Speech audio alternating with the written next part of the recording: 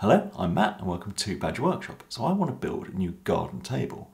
I've come up with a rough sketch of what I want it to do, and I want it to be in between a couple of things. So a normal kind of kitchen table is around the 70cm mark, and I have my workbenches around the 90cm.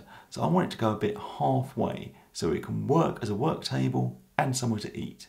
So the first job is to get the workshop opened up and get all the timber brought out. Now I'm using treated timber for this, and I'm using some 4x2s, some 4x4s, and I also have some 1x6s that are going to be the top of it. Time I've got all this wood out here, it's time for breakfast. So this video is sponsored by Y Foods. I came across them and I thought they'd be a great idea for when doing projects like this. I've got my camera gear out here, all my materials and tools, but I'm hungry and I don't want to stop and leave everything unattended. Now they come in a few flavours: smooth vanilla, classic cocoa, cold brew coffee, happy banana and crazy coconut. So I'm going to start with the first one and try some smooth vanilla. Now this is not a protein shake or a diet drink, it's a complete and balanced drinkable meal that keeps you full for 3 to 5 hours. They can stay unrefrigerated for up to 9 months and are lactose and gluten free with no artificial sugar. There is also a vegan option. This is food. If you'd like to try Y Foods, you can get 10% off with the code BADGER10. There's a link under the video to Y Foods. So I've managed to have breakfast and get set up to start work.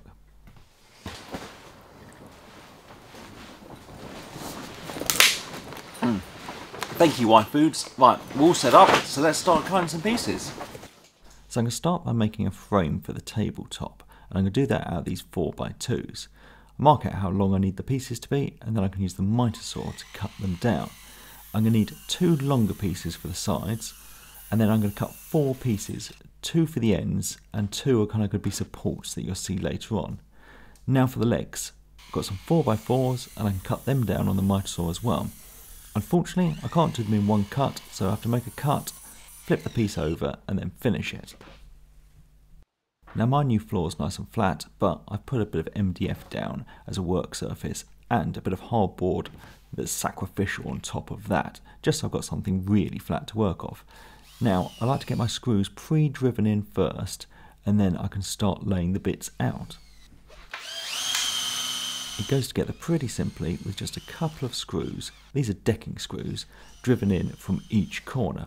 Then I can get the legs, and surprisingly enough, they go in the corners, and I'm just going to temporarily hold them in place with a clamp, and then I can get a couple of screws into each one to lock it into place.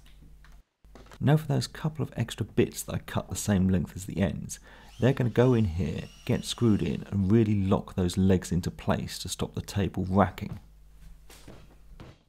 Now I've got 6 pieces to make the tabletop, and I think they're just going to be the perfect width without having to rip any down, but they're too long, so I work out how long I want them to be, get them marked out, and then I'm going to set up a bit of a better miter saw station than before.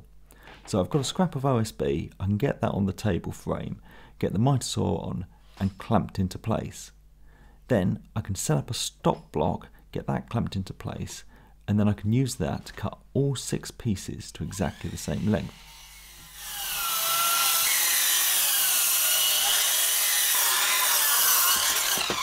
With all the bits cut, I take one of the offcuts and offer it up to the table and mark it out so it just fits inside the frame, then I can get that cut down.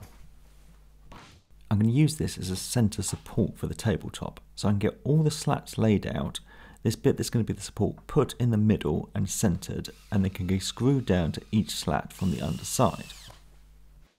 The ends are going to be attached to the table itself later on, but first I want to give everything a sand down. So I get the table put into place, and I'm going to start with a 40 grit disc. These are quite rough sawn boards I got because that's cheaper and I'm mean, so it just takes a bit more sanding. So after the 40 I move to the 80 grit, and then finally I move to a 120 just to finish everything off, and it's getting pretty smooth by now. So the reason I haven't attached the 2 parts is because I want to finish them differently. For the base, I've got this chalk paint which can be used outdoors. I had it left over from a different project and really like the colour, so I just get a coat of that on.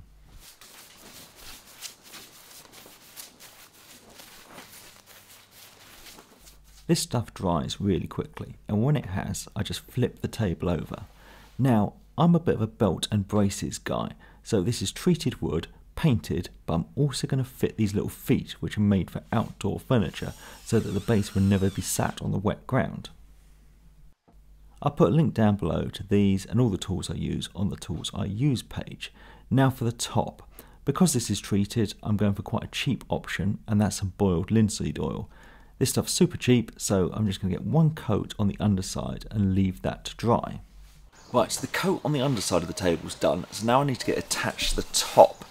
Now, I could attach it from the underside, but I don't mind the look of exposed screws, especially not when they're done neatly, and this is very quick and it's a garden project. So what I'm going to use is the track saw with the rail square to mark out all the positions of the holes and then pre-drill them with a pilot bit and get them attached.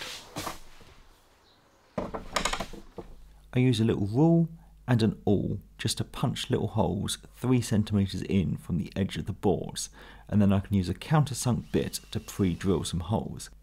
With all the holes drilled, I'm then going to use the same 90mm long decking screws to secure the top down to the frame.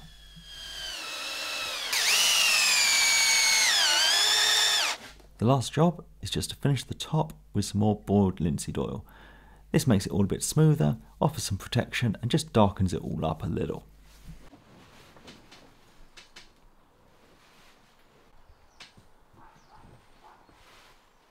So that's it all done. A really simple, chunky, rustic garden table. Really quick to make, probably under a day's work in total. Now this is going to fulfill a couple of roles for me. I can keep it in here, in the garage workshop thingy, and use it as a temporary work surface. And on a nice day, I can just lift it through the door and put it outside to either work outside or obviously use it as a garden table, sit and eat at it. Now next week's project is going to be to build a bench to go with it, because it's not much use having a garden table with nowhere to sit. So that's coming up.